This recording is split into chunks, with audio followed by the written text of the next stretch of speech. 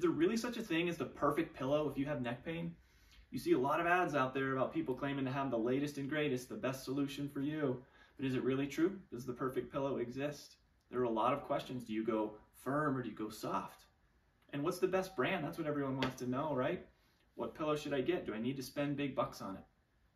Well, I'm going to tell you from personal experience. I've had neck pain for years, and I've spent a ton of time and a ton of money on all kinds of different pillows, and I finally found what really works. It's what I recommend to my clients, and it's what I'm going to share with you today. My name is Rob Drenning. I'm a physical therapist. We're going to talk all things pillows so that you know what you need to do to sleep and wake up without neck pain. But before we get into specifics on which pillow is best, there are two common mistakes that people make. It's just general pillow positioning when you're sleeping with neck pain, where if you're making those mistakes, it doesn't matter what pillow you use because it's not going to work, it's not going to help you.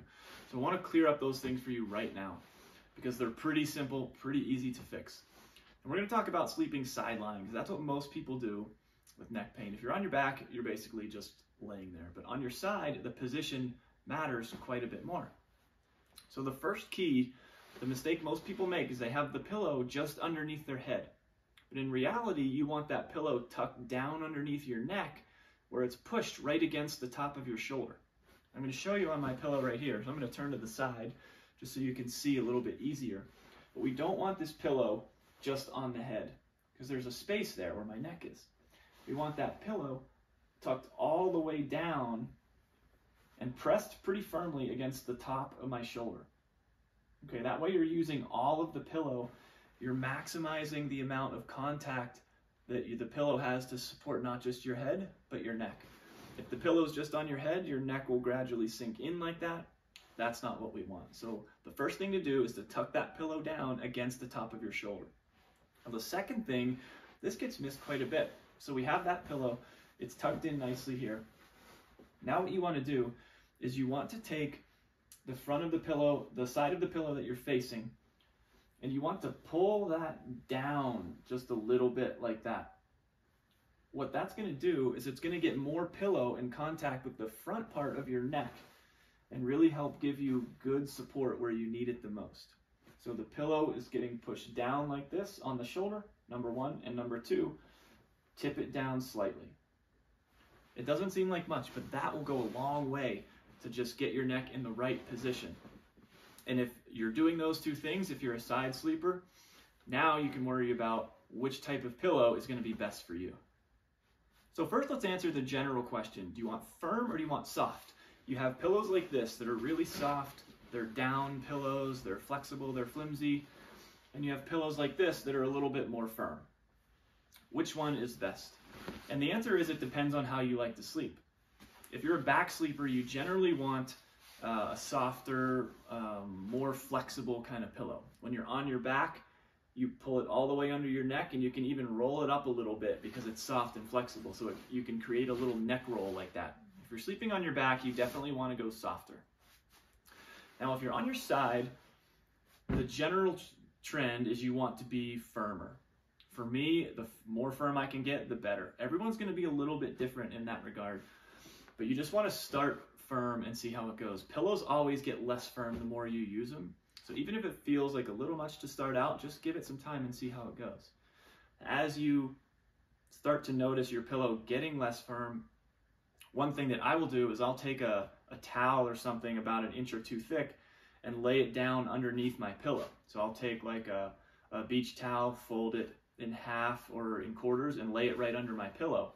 And then when I do those positional things we just talked about, I'll pull the whole towel and pillow down to the top of my shoulder. And that creates just a little bit more firmness that helps you sleep the best. When you're on your side, the goal is to have your head and your spine in a nice straight line. You can have somebody else look at you from behind, but that's the goal, and that's what will really determine how firm you are. If it's too firm, it's going to push you up and you need something less. If it's not firm enough, your head will sink down and you'll be bent. That's when you can use the towel, something to kind of give you a little bit of extra support. But generally speaking, if you're a side sleeper, go firm. If you're a back sleeper, go softer. Now the burning question is, at this point, what's the best brand of pillow? What's the best kind of pillow that you should buy for your neck pain? The mistake that I made and a lot of people make is you think more expensive is better. I bought the most expensive memory foam pillow and I found, oh, okay, yeah, that helps a little bit. It helps for a while and then it doesn't. And I did this for a long time. And then at one point I just saw this really cheap, firm pillow and I bought it and I found, oh, actually that helps really good too. There's so many out there. There's bean pillows, water pillows. How do you choose? You keep in mind the general guidelines we just talked about, the positional things we just talked about. And then from there, what you need to understand is that there is no perfect brand that works for everybody. A really expensive memory foam pillow might help for some people, but in my experience with all of my clients and myself, it doesn't work for everybody. Oftentimes, the cheaper stuff works just as good, but the key is you have to change your pillow frequently, whether you go expensive or cheap. That's the key, is you have to change it more and more frequently. When you find that pillow that really helps you, it's going to lose some of its magic, and you'll be able to feel when that's happening, but don't go 6 months or a year even with the same pillow. So it all depends on what you can afford, but what I do now is I go to Home Goods, I get a 2-pack for 25 bucks, and it helps me. I can change it out frequently, and it doesn't cost me half of my paycheck on the more expensive ones. They might last a little bit longer, but you still have to replace them, and when you have to spend 100 bucks on your pillow every so often, it just hits a little harder. So the starting point is to go cheap, and if that's not helping, you build your way up until you find the spot that's going to still help you get relief from your neck pain, but not cost you an arm and a leg in the process. So don't go the direction that I did. Go that way instead. But you don't need to believe every Instagram ad you have. You can start with more affordable options and work your way up, because they are just as effective, despite what some of the marketing ads will claim. I hope that info is helpful for you for neck pain. There are other videos I've done for sleeping with back pain and other suggestions, so keep watching for more tips on how to live pain-free.